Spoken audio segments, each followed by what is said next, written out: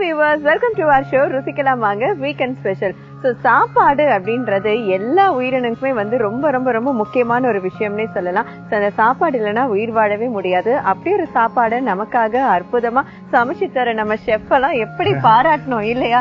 சரிமா, நீ எதுக்கு இவ்வளவு விட்டு போறேன்னு எனக்கு தெரியுது. எனக்கு பிடிச்ச ஃபிஷ்ல ஏதாவது ஒரு ஐட்டத்தை கொடுத்துரு அப்படின்றதுக்காக தான் இவ்வளவு விட்டு எனக்கு தெரியும்.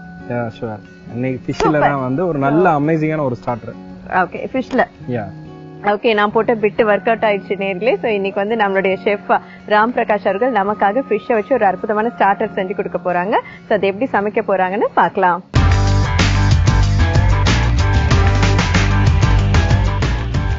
ஓகே, ஃபிஷ் ரெடியா இருக்கு. நான் வாவான்னு கூப்பிடுற மாதிரியே இருக்கு. கண்டிப்பா கூப்பிடுவோம், ஏன் கூப்பிடாது? கண்டிப்பா கூப்பிட்டு தானே ஆகணும். சீக்கிரமா செஞ்சீங்கன்னா சீக்கிரமா செஞ்சு சீக்கிரம் சாப்பிடலாம். ஆக்சுவலா இது வந்து ரெண்டு வெரைட்டி ஆஃப் மெத்தட் இருக்கு. ஆக்சுவலா இது வந்து ஃபர்ஸ்ட் வந்து அந்த மசாலா ரெடி பண்றது வந்து ஒரு சாஸ் ரெடி பண்ற மாதிரி ரெடி பண்ணிட்டு அதுக்கப்புறம் தென் வந்து மசாலாவை சோக் பண்ணிட்டு தென் கிரில் பண்றது. ஸோ இதுதான் இந்த குங்கும மீன் வறுவலோட ஸ்பெஷல். ஸோ குங்கும மீன் வறுவல்னா நீங்க குங்குமப்பூ போட்டு சமைப்பேன் நினைச்சிட வேண்டாம். இது தக்காளி juice and Kashmiri chilli powder ஸ்பைசில இருக்கனால இது ரெட்டிஷா இருக்கும். ஸோ அதனால வந்துட்டு குங்கும மீன் வறுவல்னு சொல்லி பேர் வச்சிருக்கோம். நான் பேர் கூட கேட்க வரது தெரியும் தெரியும். அதெல்லாம் மீன் நச்சுனாலே வாழ்க்கையே மாறிடுமே நம்மளுக்கு தான். வாயெல்லாம் உளர ஆரம்பிச்சிரும். அவ்வளவுலாம் இல்ல. அவ்வளவுலாம் இல்லையா? சரி, ஓகே. ஃபர்ஸ்ட் வந்து கொஞ்சமா தேங்காய் எண்ணெய் ஆட் பண்ணிக்கிறேன். ஓகே, ஃபர்ஸ்ட் வந்து கறி லீஃப் போடுறேன். ஓகேவா? கொஞ்சம் வந்துட்டு லைக் ஒரு 2 வரமிளகா போட்டுக்கலாம். தென் வந்துட்டு டொமேட்டோ பியூரி அரைச்சி வச்சிருக்கோம் இல்லையா? ஸோ அந்த பியூரியை வந்துட்டு இதில் ஆட் பண்ணிக்கிறேன். ஸோ டைரக்டா ஆயிலே ஆட் பண்றேன். டொமேட்டோ பியூரி வந்துட்டு ஃபுல்லா நல்லா குக் ஆகணும். ஸோ குக் ஆகி நல்லா ட்ரை ஆகும். ஸோ அந்த ஸ்டேஜ் வரணும். ஸோ இப்போ ஓரளவுக்கு குக் ஆகிட்டு இருக்கு. ஸோ இந்த ஸ்டேஜில் வந்துட்டு என்ன பண்ணலாம்னா கொஞ்சமாக வந்துட்டு காஷ்மீரி சில்லி பவுடர். ஸோ இந்த சில்லி பவுடர் பார்த்தீங்கன்னா நல்ல ரெட்டிஷாக இருக்கும். ஸோ இது வந்துட்டு கொஞ்சம் காரத்துக்கு நீங்கள் கொஞ்சம் காரம் கம்மியாக சாப்பிட்றதுனால உங்களுக்கு காரம் கம்மியாக போட்டுறேன். ஓகே, தென் வந்துட்டு கொஞ்சமாக வந்து ஜீரா போடுறேன். தென் வந்துட்டு இது வந்து கடலைப்பருப்பு இருக்கு இல்லையா? ஸோ கடலைப்பருப்பை அரைச்சு லைக் கொஞ்சமாக வந்து பவுடர் பண்ணி வச்சிருக்கேன். ஸோ அந்த பவுடர் கொஞ்சமாக ஆட் பண்ணிக்கலாம். ஏன்னா அந்த ஃபிஷ்ஷோட வந்து பைண்டிங் ஆகிறதுக்காக. ஆல்மோஸ்ட் பார்த்தீங்கன்னா நம்ம தக்காளி பியூரி வந்துட்டு நல்லா குக் ஆகி ஒரு ஸ்டேஜ் வந்துருச்சு. ஸோ இந்த ஸ்டேஜில் வந்துட்டு கொஞ்சமாக இஞ்சி பூண்டு பேஸ்ட் இதோடய மிக்ஸ் பண்ணுற மாதிரி. ஏன்னா இஞ்சி பூண்டு பேஸ்ட் எவ்வளோக்கு எவ்வளோ போடுறோமோ அந்த ஷார்ப் கொஞ்சம் நல்லா ஷார்ப்பாக இருக்கும். இந்த டைம் வந்து இந்த லைக் எப்படி சொல்கிறது, இஞ்சி பூண்டு ஃபிஷ்ஷுக்கு போட்டால் தான் நல்ல ஒரு இது இருக்கும், க்ளே எல்லாமே கிடைக்கும் இல்லையா? ஸோ அதனால இதோடய சால்ட் ஆட் பண்ணிக்கலாம். நம்ம கொஞ்சமா அரைச்சி வச்சிருக்க காஷ்மீரி சில்லி பவுடர் ஆட் பண்ணிக்கிறேன். Kashmiri chilli powder and garam masala கொஞ்சம்.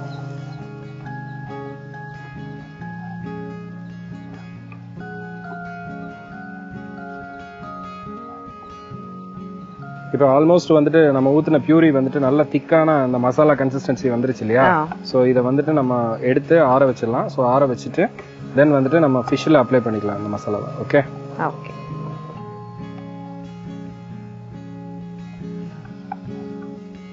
இப்போ இது கொஞ்சம் சீக்கிரம் ஆடுறதுக்காக இந்த மாதிரி பிளேட்லயே போட்டுறேன் டைரக்டா. சரியா? பிளேட்ல போட்டு அப்படியே மசாலாவை டைரக்டா ஃபிஷ்ல அப்ளை பண்ணிக்கலாம்.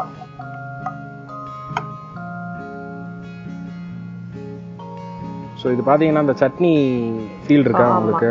ஸோ அந்த வீட்டில எல்லாம் குயிக் சட்னி சொல்லுவாங்கல்ல, தக்காளி பியூரி அரைச்சு அந்த மாதிரி குயிக்காக ஒரு சட்னி பண்ணுவாங்கல்ல. ஸோ அந்த மாதிரி தான் கிட்டத்தட்ட.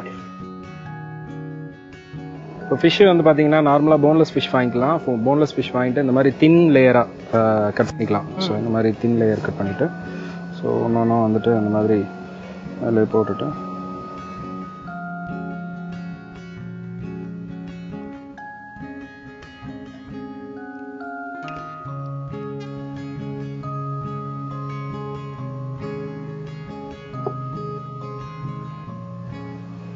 இந்த மசாலாவை வந்துட்டு நல்லா போட்டுட்டு ஒன்னோட ஒன்று ஒட்டுற அளவுக்கு நல்லா ஊற வச்சிடணும். ஸோ ஊற வச்சு குறைஞ்சது ஒரு 15 to 20 மினிட்ஸ் ஊறினதுக்கப்புறம் எடுத்து கிரில் பண்ணால் ஒட்டாமல் ஒன்னோட ஒன்று ஒட்டாமல் பர்ஃபெக்டாக வரும். ரெண்டாவது வந்து அந்த புளி தக்காளியோட அந்த புளிப்பு ஷார்ப் இருக்கு இல்லையா? ஸோ அதுவும் வந்துட்டு பர்ஃபெக்டாக போயிடும். இப்போ வந்துட்டு ஃபிஷ் வந்து நல்லா மேரினேட் ஆயிடுச்சு. உங்க கை பட்டதுனால இன்னும் கொஞ்சம் ஈஸியா மேரினேட் ஆயிடுச்சு. போட்டு ஃபிஷ்ஷை போட்டு நசுக்கி கசக்கி எடுத்தனால நான் கூட புகழ்றீங்களே நினைச்சு சந்தோஷப்பட்டேன். ஃபிஷ்ஷை வந்து பக்குவமா தொடணும். நீங்க போட்டு உருட்டுல ஃபிஷ் நல்லா 1 2 4 ஆயிடுச்சு. எனக்கு தேவை உங்களுக்குலாம் ஹெல்ப் பண்ண பாத்தீங்களா. எனக்கு வந்து இந்த ஃபிஷ்ஷுக்கு வந்துட்டு நம்ம யூஸ் பண்ற ஆயில் பாத்தீங்கன்னா கோகோனட் ஆயில். ஸோ ரொம்ப அரோமேட்டிக்கா இருக்கும். பிளஸ் வந்துட்டு அந்த தக்காளியோட ஷார்ப்புக்கு வந்து கோகோனட் ஆயில் நல்ல டேஸ்ட்டை கொடுக்கும். ஸோ கலர்ஃபுல்லாகவும் வரும், ரொம்ப டேஸ்டியாகவும் இருக்கும், ஹெல்தியும் கூட. ஃபிஷ்ஷு சமைக்கும் போது கோகோனட் ஆயில் யூஸ் பண்ணி பார்த்தீங்கன்னா ரொம்ப டேஸ்டியான ஒரு நல்ல வித்தியாசமான டேஸ்ட்டும் இருக்கும். அதே நேரத்தில் ஷார்ப் நல்லா கிடைக்கும்.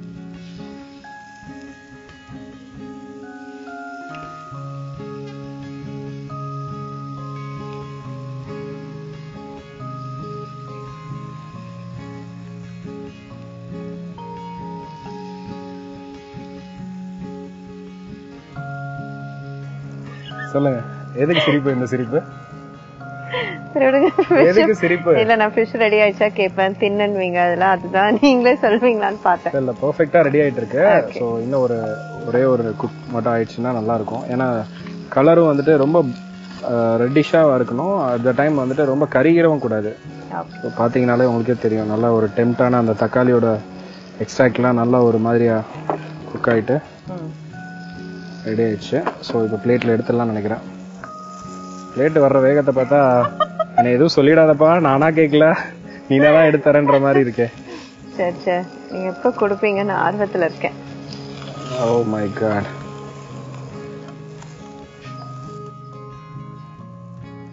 ஸோ இப்போ நல்ல வாசனையான ஃபிஷ் ரெடி ஆயிடுச்சு. ஸோ இருந்தாலும் கொடுக்கணுமா இல்லை நான் டேஸ்ட் பண்ணிட்டு தரலாமான்னு பார்க்குறேன். எனக்குமே ஃபிஷ் ரொம்ப பிடிக்கும். கொதிக்குது, கொதிக்கலாம் செய்யும். வாவ், சுடல. நைஸ். செம சூப்பரா இருக்கா. எனக்கு ஏத்த மாதிரி நல்லா அது அந்த ஜூஸோட சாப்பிடுறது வந்து சூப்பரா இருக்கு. செட்ல நின்னு பேசுமா, ஏன் அப்படியே பறந்து பேசுறீங்க? அவ்வளவு டேஸ்டா இருக்கு.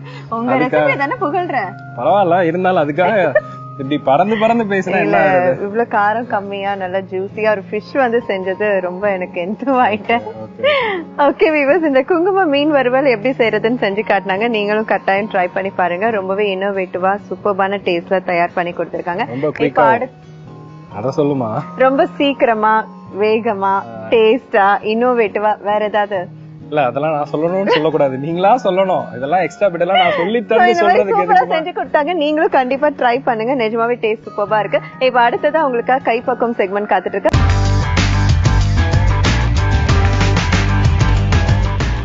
வணக்கம் வைஷ்ணவி மேம். வணக்கம், எப்படி இருக்கீங்க? நல்லா இருக்கேன், நீங்க எப்படி இருக்கீங்க? ரொம்ப நல்லா இருக்கேன். இன்னைக்கு என்ன ரெசிபி சமைச்சு கொடுக்க போறீங்க? இன்னைக்கு வந்து கிட்ஸுக்கு பிடிச்ச இட்டாலியன் டிஷ். ஓகே, இட்டாலியன் டிஷ்னு சொல்ல முடியாது, இது இட்டாலியன் ரைஸ். ஓகே, சோ இன்னைக்கு வந்துட்டு வைஷ்ணவி மேம் அவர்கள் நமக்காக இட்டாலியன் ரைஸ் செஞ்சு கொடுக்க போறாங்க. சோ செய்ய ஆரம்பிக்கலாமா? செய்ய ஆரம்பிக்கலாம். ஸோ ஃபர்ஸ்ட் பேன் ஹீட் பண்ணிக்கோங்க. தேவையான இன்கிரீடியன்ஸ்லாம் நான் என்ன இருக்குன்னு சொல்லிடுறேன். பேன் ஹீட் பண்ணிக்கோங்க ஃபர்ஸ்ட். ஸோ இந்த பவுலில் என்ன வச்சிருக்கேன் அப்படின்னு பார்த்தீங்கன்னா, ரெட் கேப்சிகம் இருக்கு, கிரீன் கேப்சிகம் இருக்கு, எல்லோ கேப்சிகம் இருக்கு, அது தவிர கேபேஜ் இருக்கு. ஸோ இது எல்லாத்தையும் மிக்ஸ் பண்ணி வச்சிருக்கேன். ஓகே, அப்புறம் இதுல வந்து பாயில் பண்ண கார்ன் வந்து வச்சிருக்கேன். இது வந்து வெங்காயத்தாளோட வெங்காயம், அதுக்கப்புறம் அந்த லீவ்ஸ். ஓகே, இது கடைசியா கார்னிஷ் பண்றதுக்காக. அதை தவிர இது வந்து டொமேட்டோ கெச்சப், சோயா சாஸ். இது வந்து இட்டாலியன் ஸ்பைசஸ்னு இப்போ நமக்கு எல்லா கடையிலயும் கிடைக்குது. ஸோ அது வந்து நீங்க வாங்கிக்கோங்க. ஓகே, அப்புறம் சால்ட் தேவையான அளவுக்கு.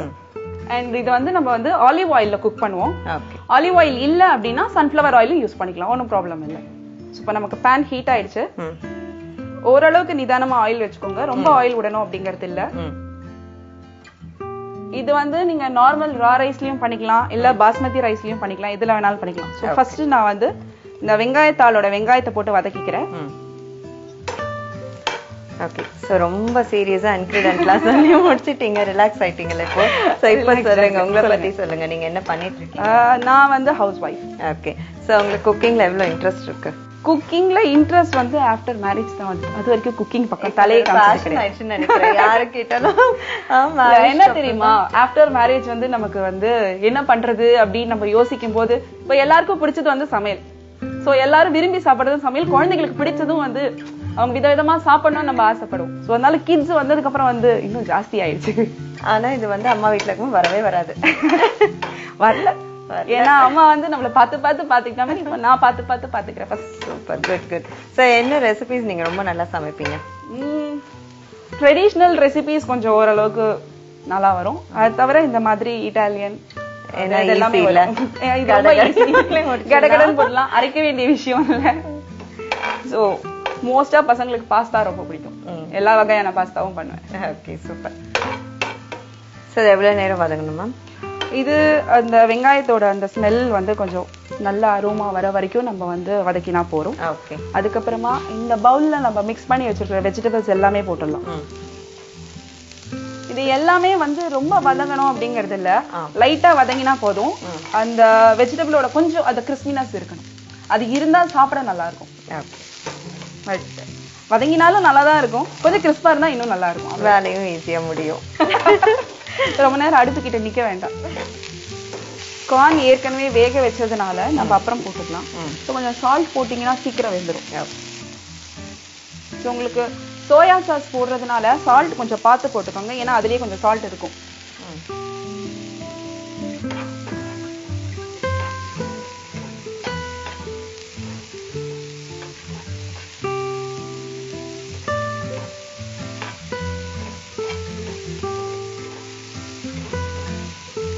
இப்போ கார்ன் போட்டுடலாம்.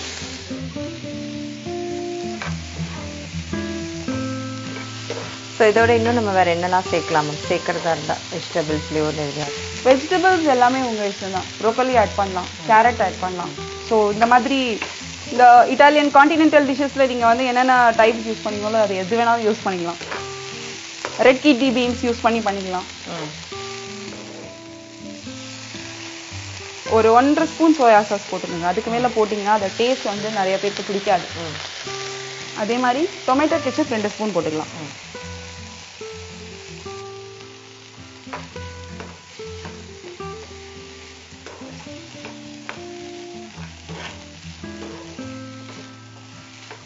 ஸோ ஃபர்ஸ்ட் பேன்ல வந்து ஆலிவ் ஆயில் ஊத்துனாங்க. ஆலிவ் ஆயில் இல்லைன்னா கூட பரவாயில்ல, நார்மல் நம்ம குக்கிங் ஆயில் யூஸ் பண்ணிக்கலாம்னு சொல்லியிருக்காங்க.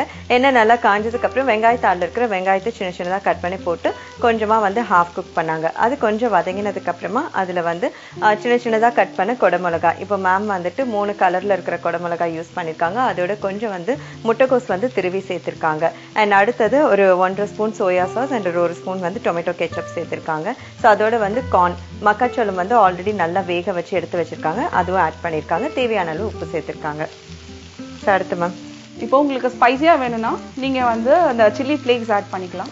அப்படி இல்ல அப்படின்னா குழந்தைங்களுக்கு தான் கொடுக்க போறீங்கன்னா எதுவுமே இல்லாமயே இது நல்லா இருக்கும். ஓகே. ஸோ உங்களோட விருப்பம் தான், உங்க டேஸ்ட்டுக்கு ஏற்ற மாதிரி நீங்க எதை ஆட் பண்ணணும் குறைக்கணும்னு நினைக்கிறீங்களோ நீங்க தாராளமா செஞ்சுக்கலாம்.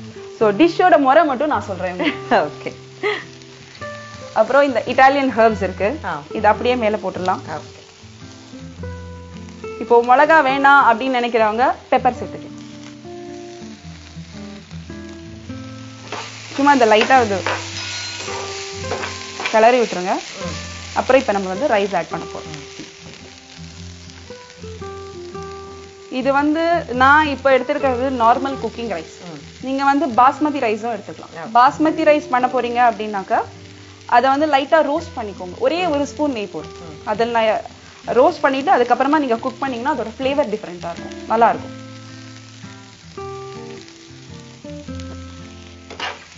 இது ரொம்ப சிம்பிள். உங்களுக்கு எக்ஸ்ட்ராவா ரைஸ் இருக்கு, நீங்க வந்து வீட்ல என்ன பண்ணணும்னு தெரியல அப்படின்னு நீங்க நினைக்கும் போது இதை வந்து டக்குன்னு பண்ணிடலாம். கஷ்டமே, எந்த இன்கிரீடியன்ஸும் அரைக்கவும் வேண்டாம், எதுவும் பண்ண வேண்டாம். ஓகே. ஸோ இப்போ ஜஸ்ட் கார்னிஷிங்க்கு வந்து இந்த லீவ்ஸ் போட்டுருக்கோம். ஸோ இப்போ இந்த ரைஸ் ரெடி ஆயிடுச்சு. இப்போ சர்வ் பண்ணலாம். ஸோ சாப்பிட்டு பார்த்துட்டு எப்படி இருக்குன்னு நீங்க சொல்லுங்க. ஷூர்.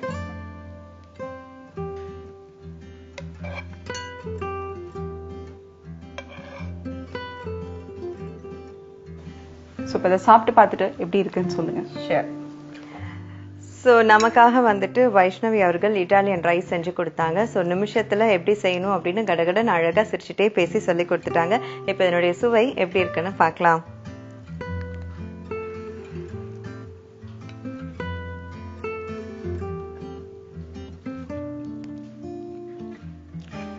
பிரமாதம், சூப்பர். ஸோ முக்கியமா குழந்தைங்களுக்கு வந்து ரொம்ப ஏத்த ஒரு ரெசிபியா இருக்கும் இது. இதுல இப்போ நான் ஏதோ ஸ்பைஸ் ஆட் பண்ணல, ஏன்னா கிட்ஸுக்கு பண்றது அப்படிங்கறதுனால. ஸோ உங்களுக்கு வேணுங்கிற ஸ்பைஸ் நீங்க ஆட் பண்ணீங்க அப்படின்னாக்கா இன்னுமே டிஃபரெண்டா இருக்கும். ரொம்பவே வந்து சூப்பர்பா இருந்தது. அண்ட் முக்கியமா அது லஞ்ச் பாக்ஸ் ரெசிபி, அதுக்கெல்லாம் அவங்க இன்ட்ரெஸ்டா ஓபன் பண்ணி சாப்பிடுவாங்க. இது வந்து அவசர அவசரமா ஒரு நாள் என் பொண்ணுக்கு பண்ணும்போது நான் கண்டுபிடிச்சேன். சூப்பர். சோ அதே மாதிரி காய்கறிகளும் பாத்தீங்கன்னா அவங்களுக்கு வந்து அந்த ஸ்ட்ரென்த்தும் போயிடும். இப்படி நம்ம சின்ன சின்னதா சாப் பண்ணி அதை ஒரு கலர்ஃபுல்லா கொடுக்கும் போது சாப்பிட்டே தான் ஆகணும். Okay, thank you so much Vaishnavi. ரொம்ப ஜாலியா இருந்தது இன்னைக்கு உங்களோட இந்த ரெசிபி பண்ணது. தேங்க்யூ.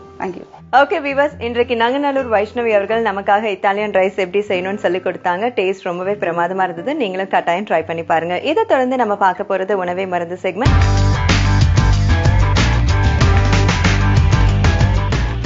நேயர்கள் அனைவருக்கும் வணக்கம். ருசிக்கலாம் வாங்க நிகழ்ச்சியின் வீக்கெண்ட் ஸ்பெஷலா உணவே மருந்து அப்படிங்கிற ஸ்பெஷல் செக்மெண்ட்ல நமது வீட்டு சமையல் அறையிலிருந்தே நமக்கு ஏற்படக்கூடிய பிரச்சனைகளுக்கு எப்படியெல்லாம் தீர்வு காணலாம் அப்படிங்கறத பார்த்துட்டு இருக்கோம். அந்த வகையில இன்று வெளிப்பிரயோகமா, அதாவது எக்ஸ்டர்னல் அப்ளிகேஷனா நமது வீட்டு சமையல் அறையில் கிடைக்கக்கூடிய பொருளை வச்சு எப்படி ஒரு சின்ன ஒரு ப்ரிப்பரேஷன் தான், ஆனா அது பல பிரச்சனைகளுக்கு தீர்வு காணுது அப்படிங்கறத பார்க்க போறோம். ஸோ இதற்கு முக்கியமான விஷயம் ரெண்டு. ஒன்று வந்து பாத்தீங்கன்னா அரிசி மாவு. யூஸ்வலா வந்து பாத்தீங்கன்னா பச்சரிசி மாவு நம்ம கிச்சன்ல எப்பயுமே இருக்கும். கொலக்கட்டைக்கோ இல்ல பல விதத்துக்கு வந்து நம்ம யூஸ் பண்றோம். ஸோ அந்த பச்சரிசி மாவு வந்து ஒரு கப் எடுத்துக்கணும்.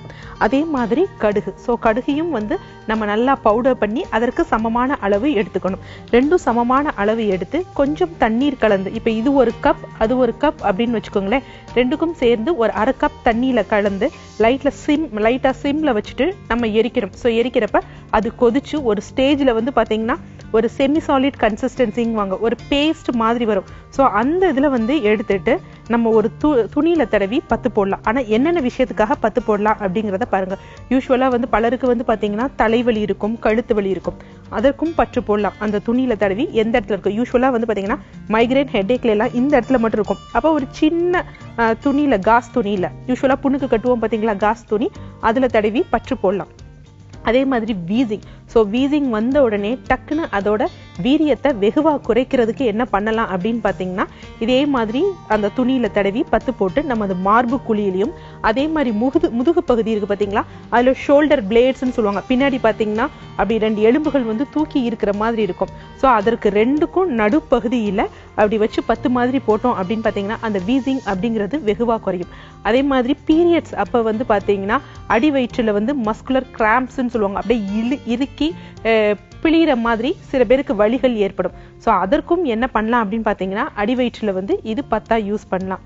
அதே மாதிரி இரவு வேலையிலயோ இல்ல அடிக்கடி சிலருக்கு வந்து பாத்தீங்கன்னா கெண்டை சதருக்கு பாத்தீங்களா, அது அப்படியே பிடிச்சிட்டு நமக்கு வந்து ரொம்ப வலிகளை வந்து ஏற்படும்.